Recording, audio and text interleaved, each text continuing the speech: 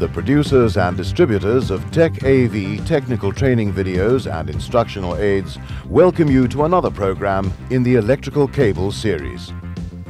This program, dealing specifically with GLANDS, has been developed with the assistance of PRATLEY Manufacturing and Engineering Company Pty Limited, a leading manufacturer of professional cable accessories. During the program, you will learn to identify various types of cable glands and be shown the procedures required to assemble and fit each type correctly. At the end of each section, time will be given in the form of a review break for you to discuss or practice procedures demonstrated. So let's begin as we first discuss what a gland is and what they're used for. The primary purpose of any cable gland is to provide a safe mechanical means of anchoring a cable at its point of entry into or out of electric apparatus. Various environmental or other conditions will affect the type of gland selected, as will the type and size of cable being used in the installation. Some glands are designed not only to secure a cable, but also to create a seal or protection for safeguarding against accidental ignition in hazardous areas.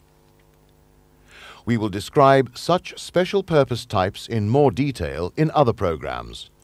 This program focuses more upon general types, principles of assembly, and use of certain accessories.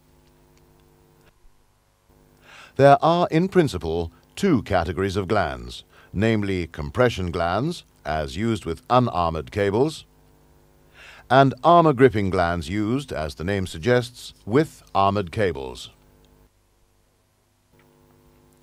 A compression gland consists primarily of a lock nut, the gland body, metal retainer washers, a compression bush, skid washer, and a compression nut.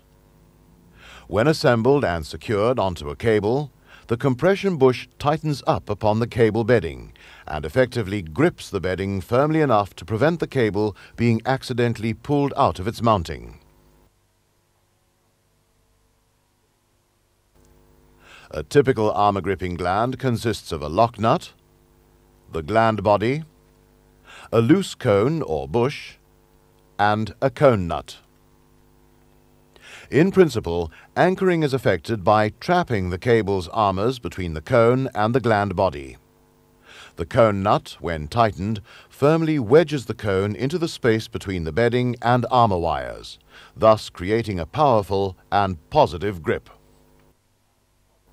Both types may be fitted with rubber shrouds to provide protection from possible corrosion to the metallic gland components and for waterproofing purposes.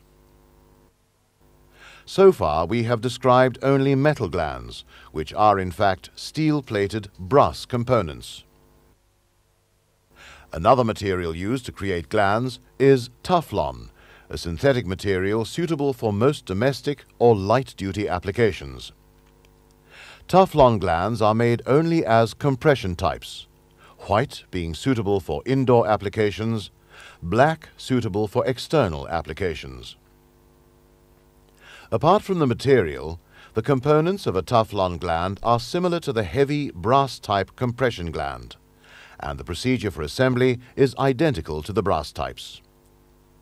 After the break, we'll begin the practical demonstrations of gland fitting.